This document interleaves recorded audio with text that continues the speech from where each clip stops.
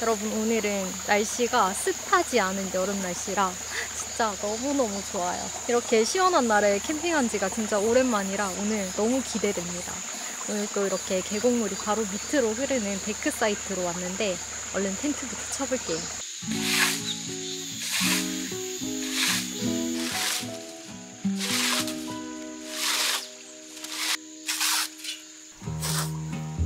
This world, it's so unkind.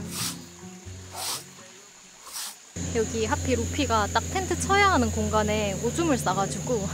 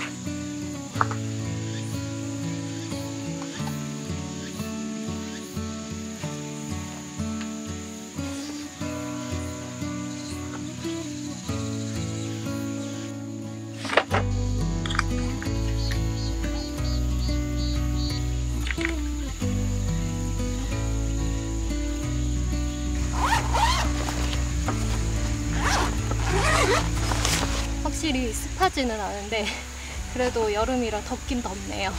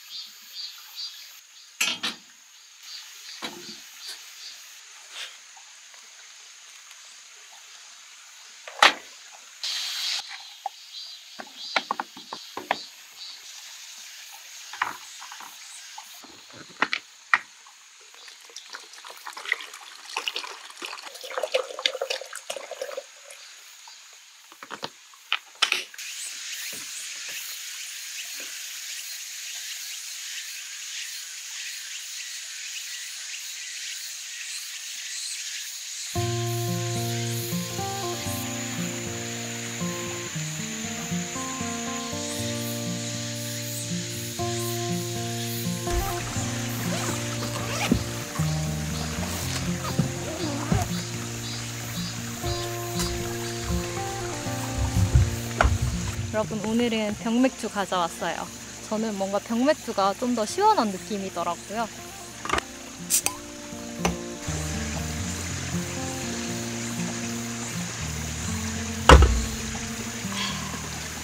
이렇게 꼭 물에 들어가지 않아도 계곡 있는 캠핑장 오면 진짜 공기부터가 달라요. 오늘은 또 날씨가 좀 시원해가지고 진짜 너무 좋네요. 오늘은 퀘사디아 만들어 먹을 건데 지금 배가 너무 고파요. 빨리 만들어야겠어요.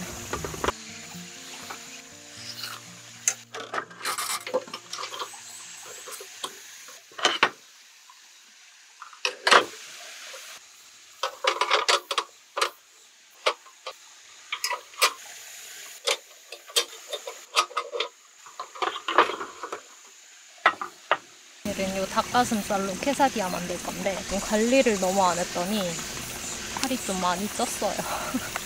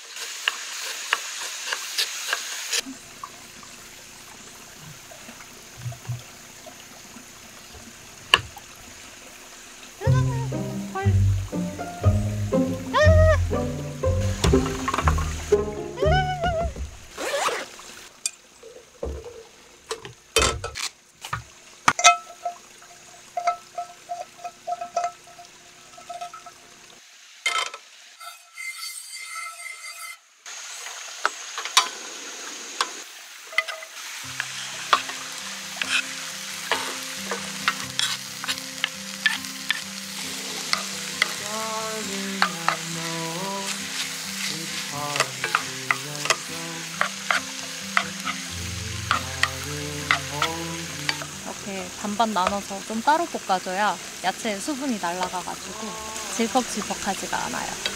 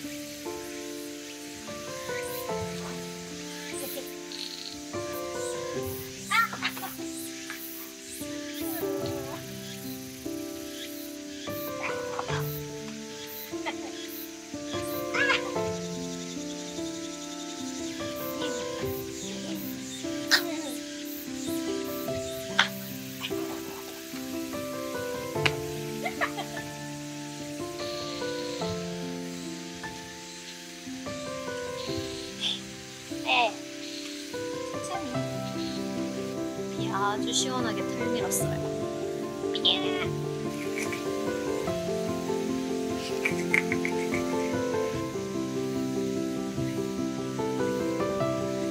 우리 왜 이렇게 귀여워?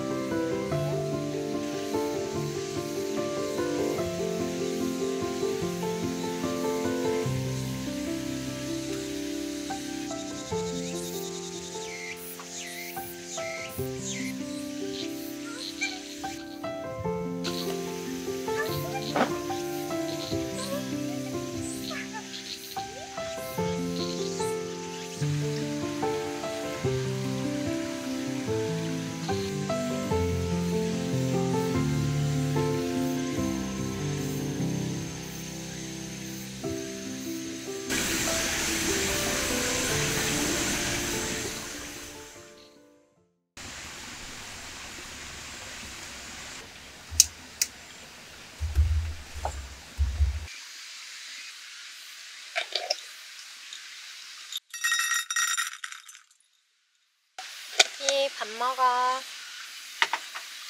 밥 먹어야지. 응? 밥 먹어야지.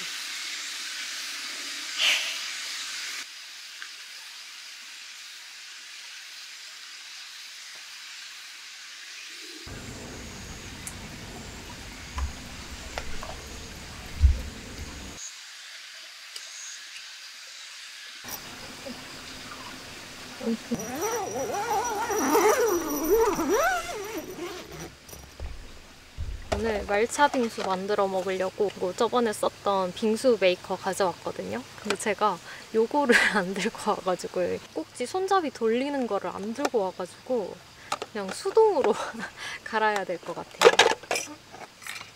빙수 만들 얼음을 가져왔어요.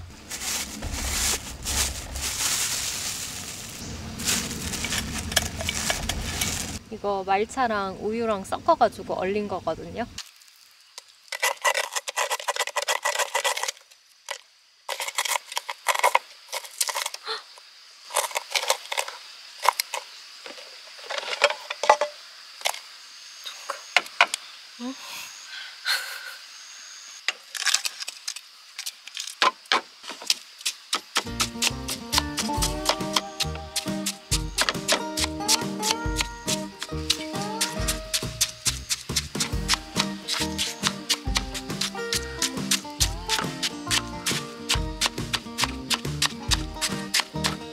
요즘은 팥도 이렇게 팥빙수 한번 딱 해먹기 좋게 나와요.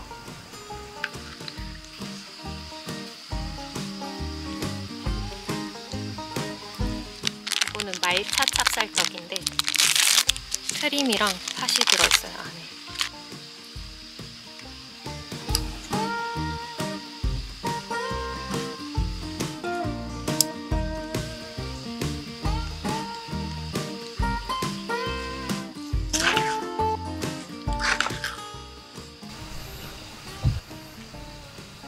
와.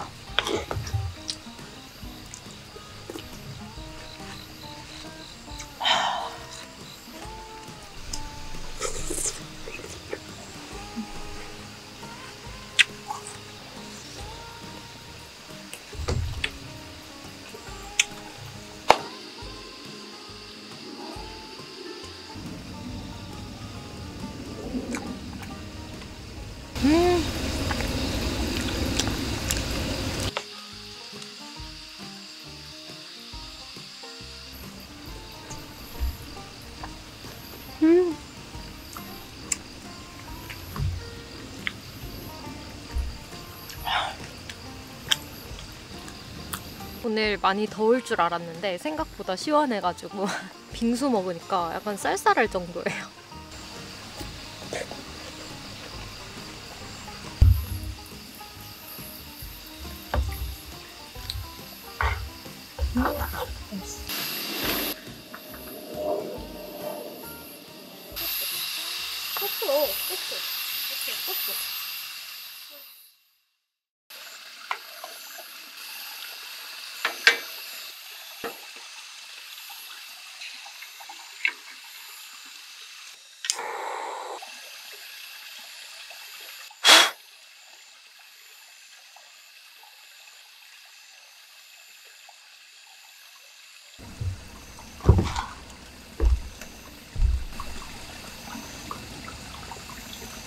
여러분 저녁 되니까 살짝 선선해져가지고 이렇게 겉옷도 입어줬어요. 오늘은 날씨가 좀 선선해서 불멍하기 딱 좋을 것 같아요. 그래서 오랜만에 불멍 좀 하려고요.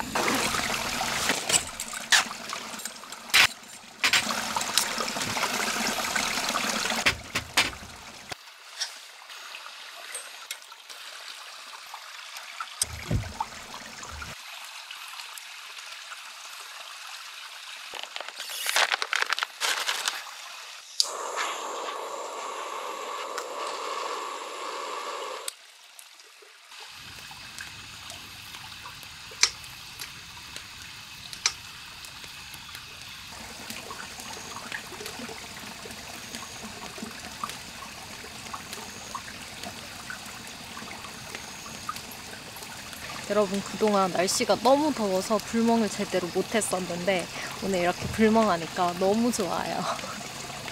진짜 이제 가을이 오려나 봐요.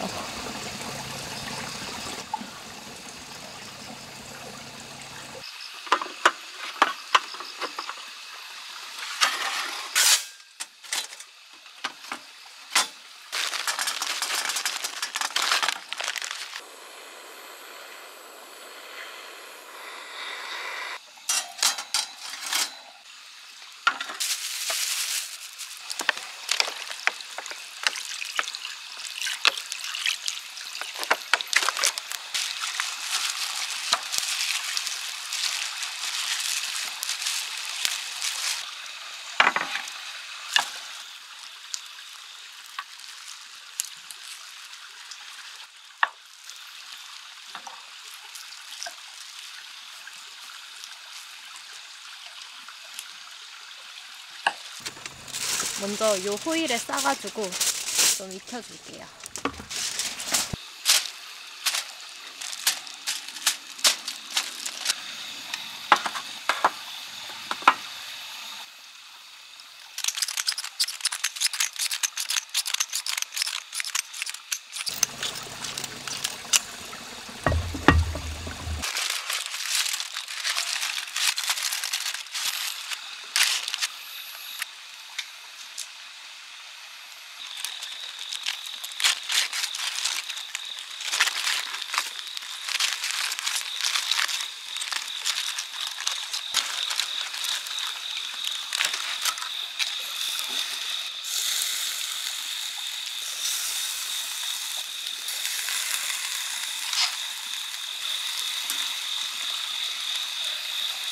요거 요즘 빠진 소스인데 요거 숯불 매콤 소스 발라줄게요.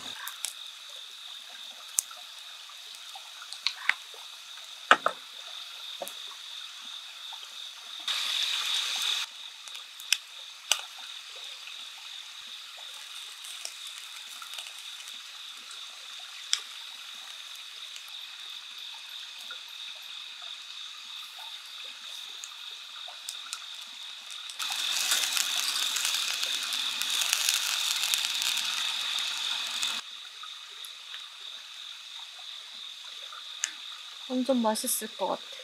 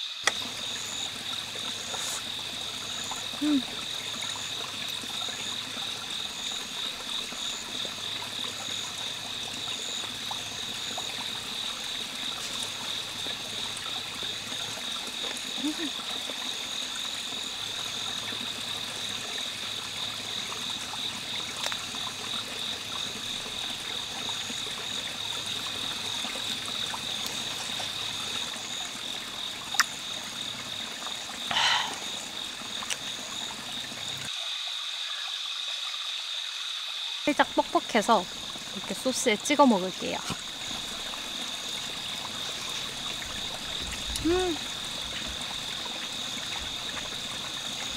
역시 소스에 찍어 먹으니까 엄청 맛있어요.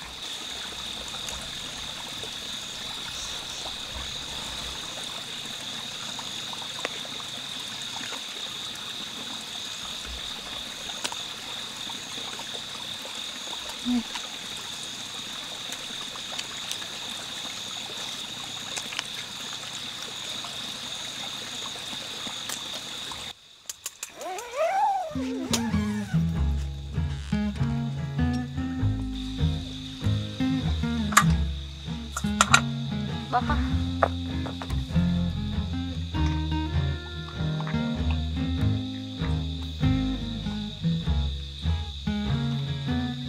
꽤 빨리 먹었어.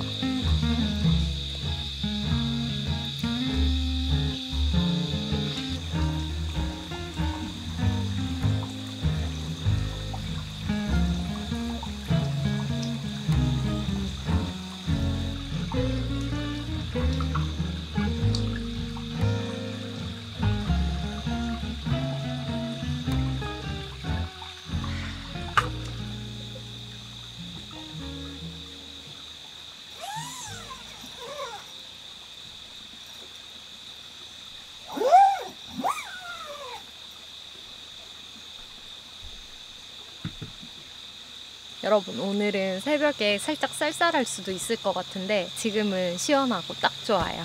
그럼 저는 이제 자볼게요. 굿나잇.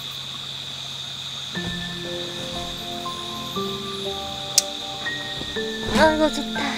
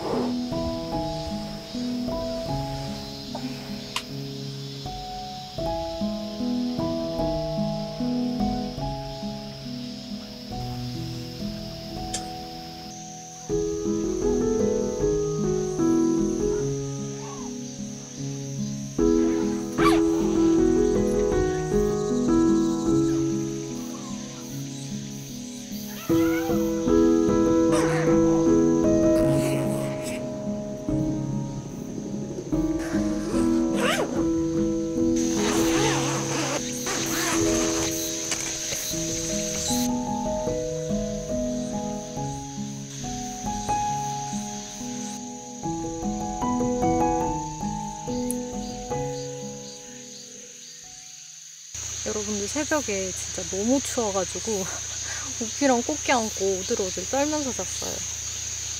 어떻게 일주일 사이에 날씨가 이렇게 변하지? 이제는 진짜 전기장판 들고 다녀야 될 것 같아요.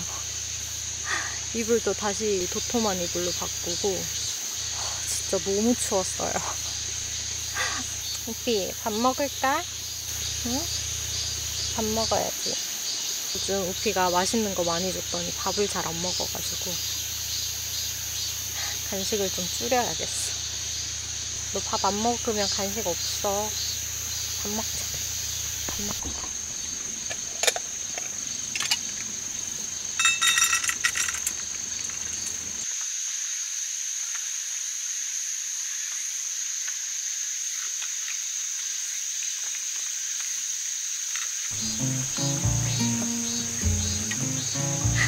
간식 줘.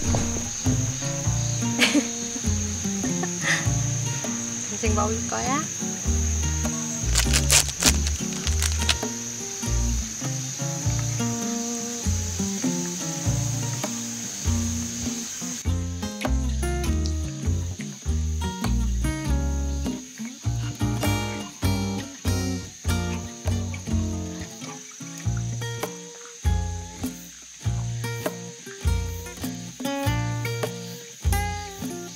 여러분 오늘 아침은 간단하게 이 밀키트로 만들어 먹을게요. 이게 오징어 충무김밥 밀키트인데 밥만 지으면 되거든요.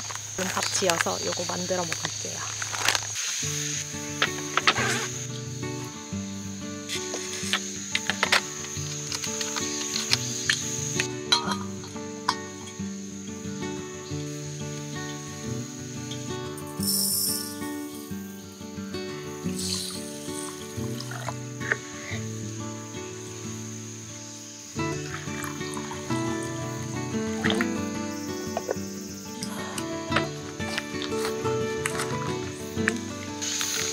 오징어랑 어묵볶음이고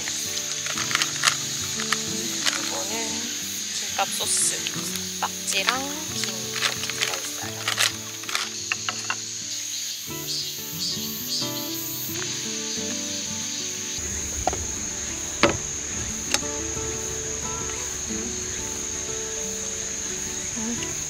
좀 조금만 더 드리면 될 것 같아요.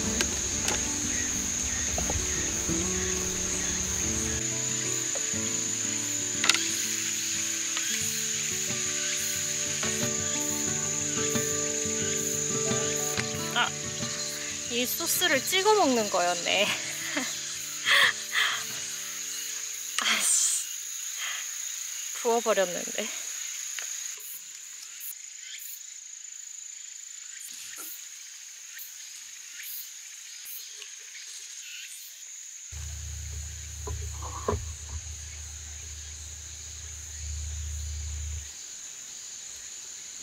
저는 캠핑 와서 이렇게 만들어 먹는 게 되게 재밌더라고요.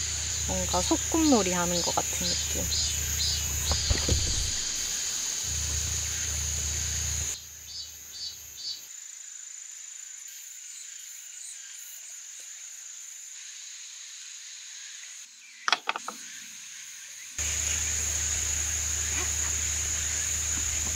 거기서 뭐해? 여러분 이제 얼른 먹을게요. 맛있겠다.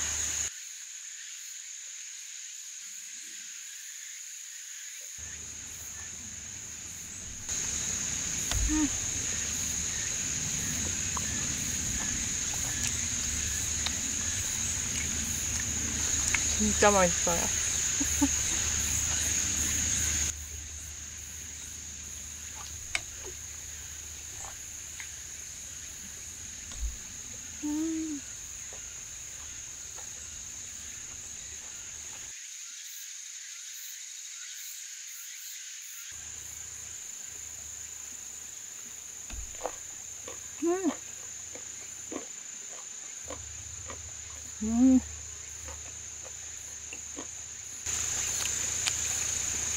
아, 진짜 존맛탱이다.